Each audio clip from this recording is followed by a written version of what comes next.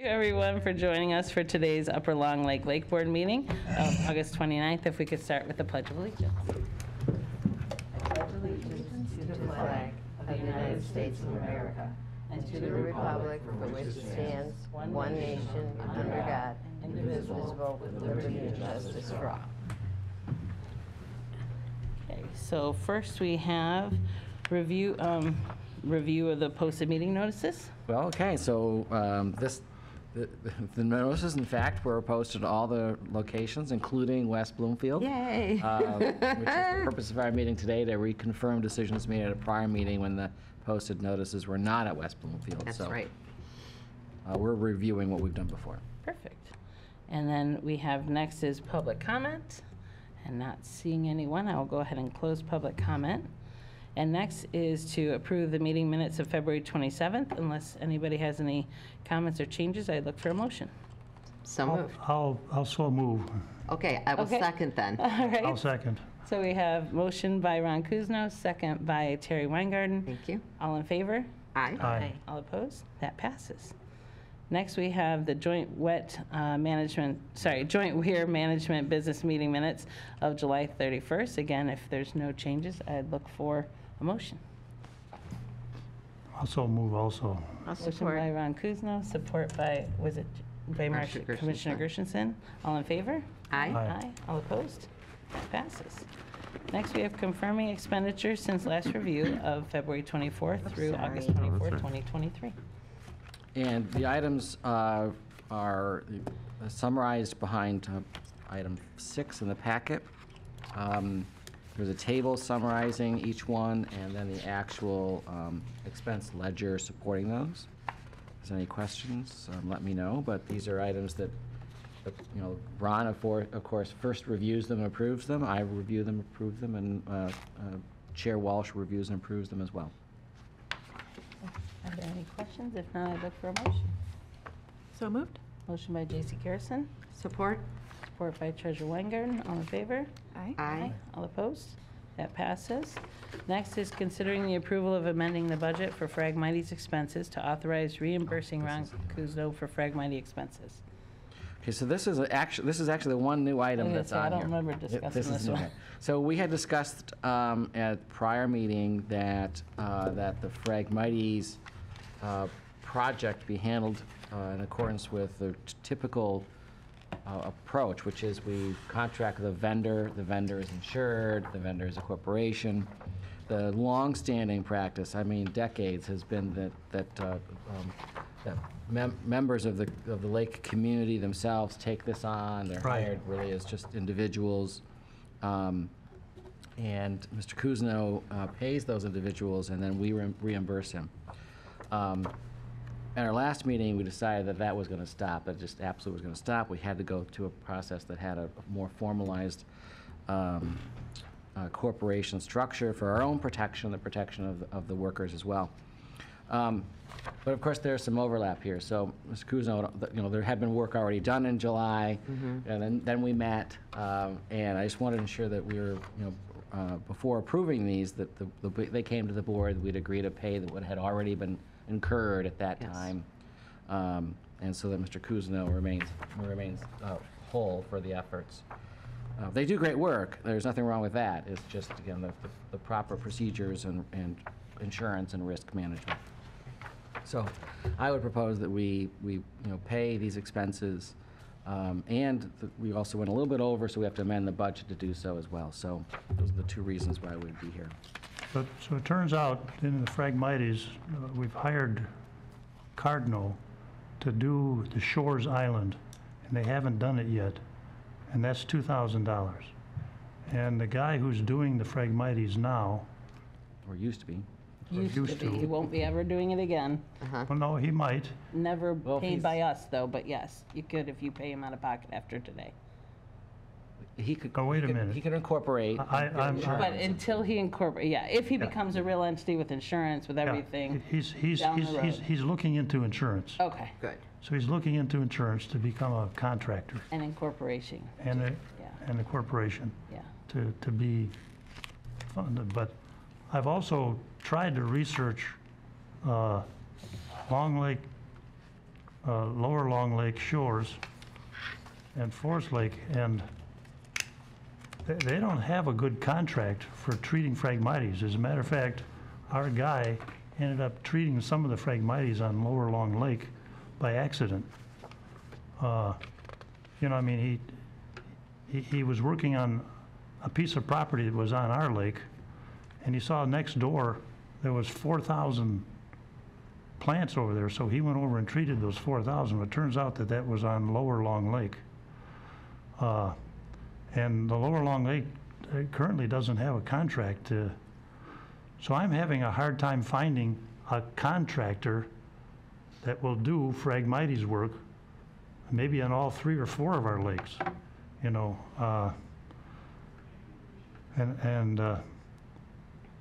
Someone said Cousineau got bought over by somebody else. Yes. And I placed a phone call to Cousineau, and they never returned my call. So I actually haven't talked to anybody over there yet. But the process that we are using is the process that's considered nationally the best process. It was invented by somebody in Canada. And what they do is early in the season, they dig up the plant 4 inches underground, and that kills most of the plants. And then they don't use Roundup at all. So they don't use Roundup because of the consequence to the neighbors. Now, it turns out we have 120 some odd sites on our lake, and maybe 115 of those are on private property, growing along with the flowers and the plants on that person's private property. So that's why we don't use Roundup. So we use this other technique. Well, Cousineau only uses Roundup, and they do it at the end of the season when the plant's 12 feet tall. But the people don't want a 12-foot tall plant growing amongst their flowers. So I'm trying to find somebody who'd be willing to do this. Now, the people we've hired do this by hand, you know, plant by plant. I know because I've probably spent 200 to 300 hours myself teaching these people how to do it and showing them where to do it and how to do it and so on and so forth. I mean, I've got a lot of experience doing this. And I went to Canada and got trained by the people in Canada, and I actually have literature on it. So I'm having a problem finding somebody that will do Phragmites, quote, the right way. And on Lower Long Lake, I noticed that they had a map of it, and their map is much like mine. They have 100 and some odd people, and it's mostly on private property. Same with Forest Lake. So at the last meeting, you know, Tom, we were going to, the groups, the riparians and Tom and I were going to help identify a solution that might cover all of the lakes, and we'll continue to do that. Okay. Absolutely, and support you. So keep us updated, keep Tom updated as to your progress. Do you have the We'll number work of the too. new company, since Cousineau's not the current one anymore? Do you have the number to share with Ron?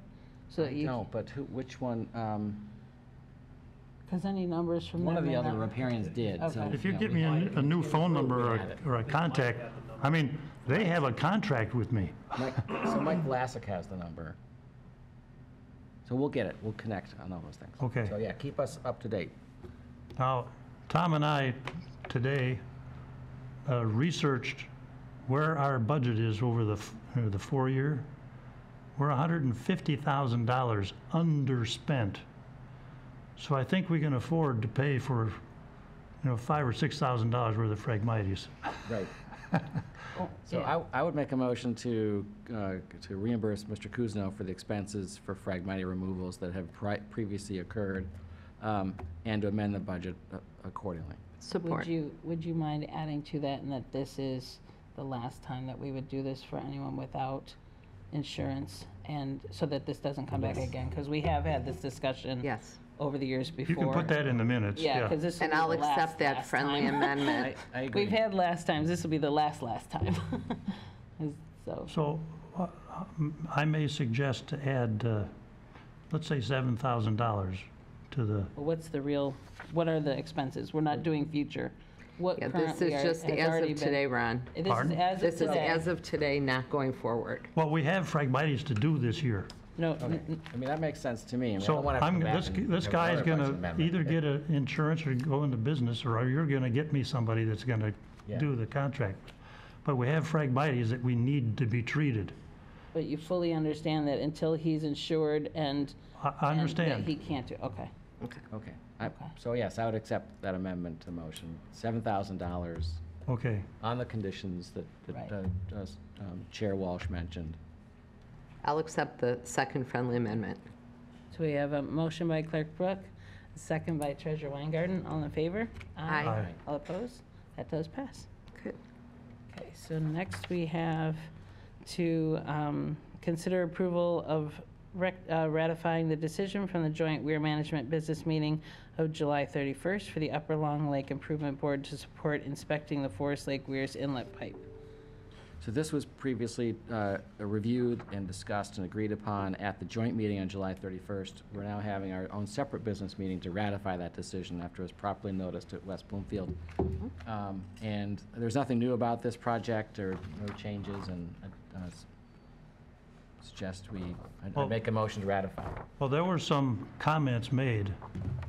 Should we increase the size of the inlet pipe? A couple days ago, before that heavy rain, the water level was at 36, which is exactly where we had the weir set at 36. Then we got close to 3 inches of rain, and the water went up to 39.5 inches. Now it's up to almost 40 inches. And the weir is completely wide open right now. So how is it the weir can be completely wide open and water keeps increasing in the lake? That's why we're going to inspect that pipe. Yes. Yeah. No. And figure out what's going After on. inspecting it, after inspecting it. I there have is- an answer for that. This has happened before.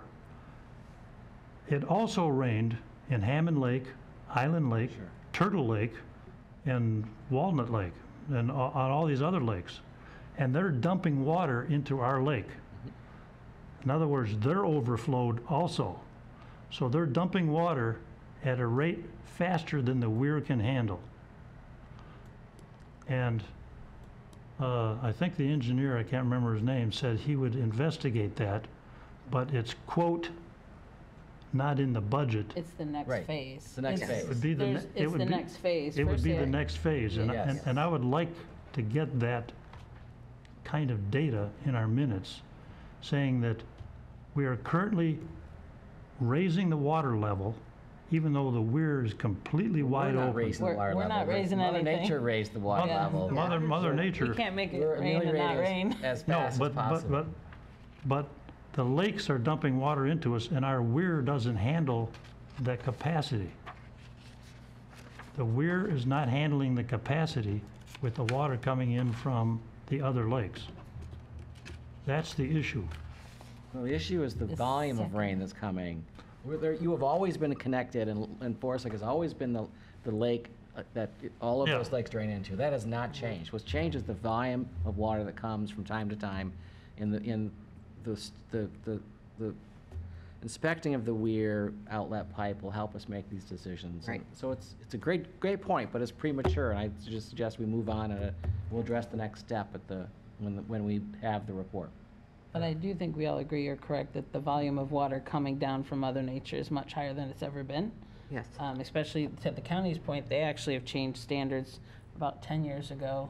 Just recently. Oh, I thought it was a few years ago, okay. Maybe 2 years ago now. Oh, it's since, I thought it was before I was supervisor. Well, I mean, we've always had stormwater standards, but with the new regulations, They went from 10 to 100. it's been expanded a little bit to just deal with, the 1 acre developments and more. Okay, so it used to be 10 And it's been acres. adjusted for the volume of precipitation we're getting Right. currently too, so. And it used yeah. to be 10-year, like, all of our subdivisions are having issues because when they were built, it was to the 10-year storm. Those are just a dime a dozen nowadays. We get 100-year storms a Yes, lot. we So do. now the county standard that we also follow is a 100-year storm. Yep. So you're correct, the volume has increased. Mother Nature is definitely putting more in us. And then Clerk Brooke is correct, the structures haven't changed, the amount coming in are.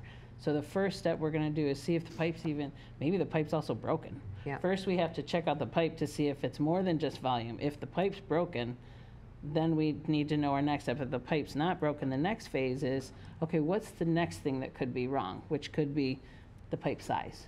So that's why you're correct, you are correct, something's wrong, we're trying to fix it, but we gotta go step by step. Yeah. But I think we're all on that same page as, yeah, there's a lot of water coming in, Right. yeah. Okay. Yeah, but our water level this summer has been high. Yeah, Not high enough to open the weir, but it's high. right. I mean, we're supposed to be at 34 inches and no more than 2 inches beyond that, and we've been at 34 most of the summer. Perfect. So we've been, quote, perfect by managing the weir all summer long. I have no problems with the way they're managing the weir. Forest Lake, doing that. I mean, I coordinate with them quite a bit. But last year, it was low water. People complained we didn't have enough water. This year, people are complaining, especially because of the wakeboards.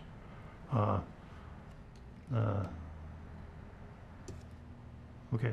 Okay. I make a motion. Did you make the motion? or I do did you want to Then I'll ratify. support it. Okay.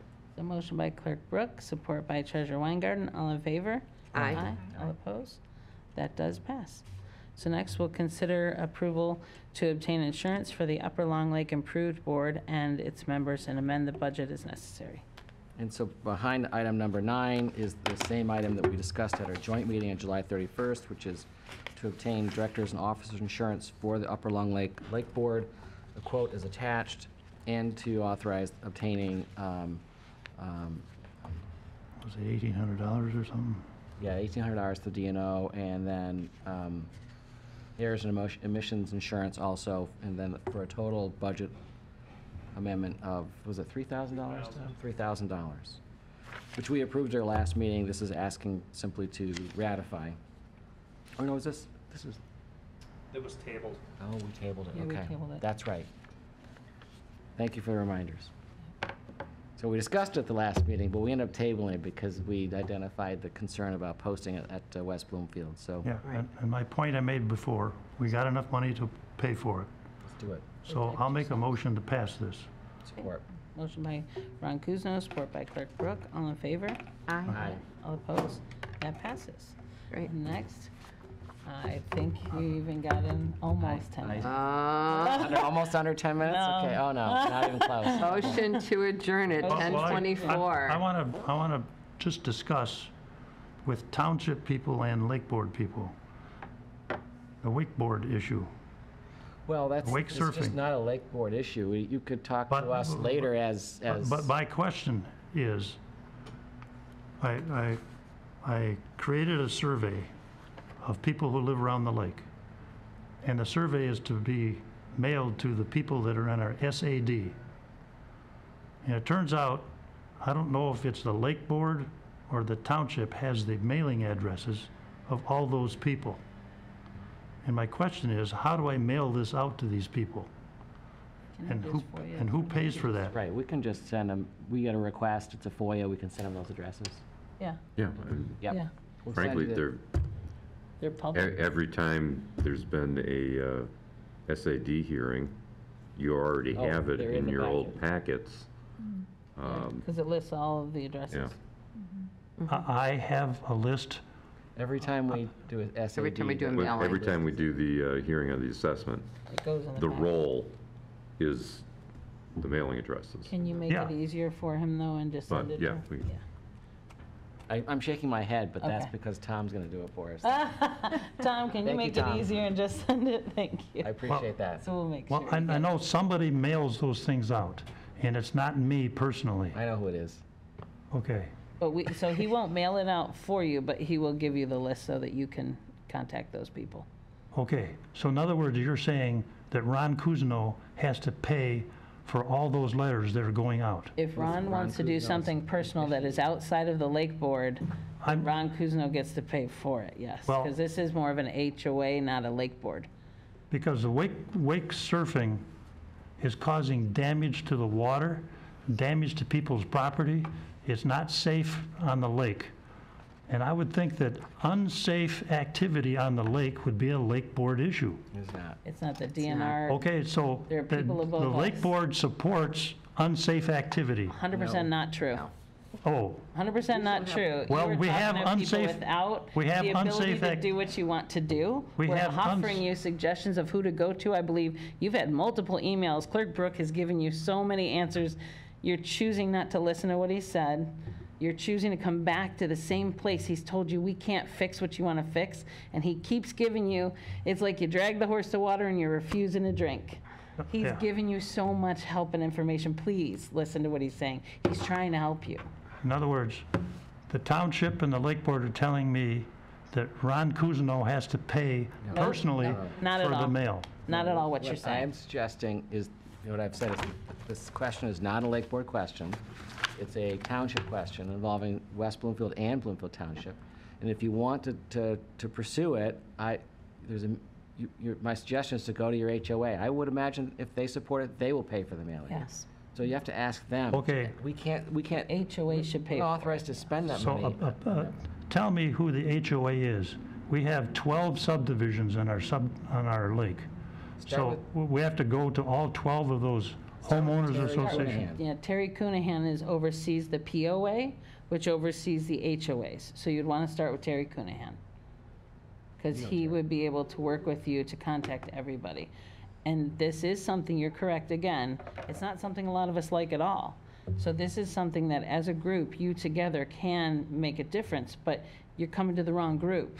You need to get with Terry and get with all of those people that also agree. They don't want, a lot of them don't want wakeboards. But we're just No, not it's the right entity. Wake surfing. To answer a question that wasn't even quite, wake surfing boats can actually go on the lake without wake surfing. So if you own a wake surfing boat, you don't have to wake surf. You can still go on the lake and water ski and wakeboard and so on and so forth. So we're not trying to get rid of the boats. We're just wake surfing using the boat. So I think we've beaten this, we've covered this. There's nothing else to cover about it. And Again, it's- I'll continue to help you with It's also not advice on about the how to- agenda, so not on it's the kind agenda, of so unfortunately a point of order. Yeah. I'm gonna- Yeah. I can make a motion to adjourn. Sure. Motion by Clerk Brooke, support by Treasurer Weingarten. All in favor? Aye. Right. All opposed? That does pass. Thank you very much.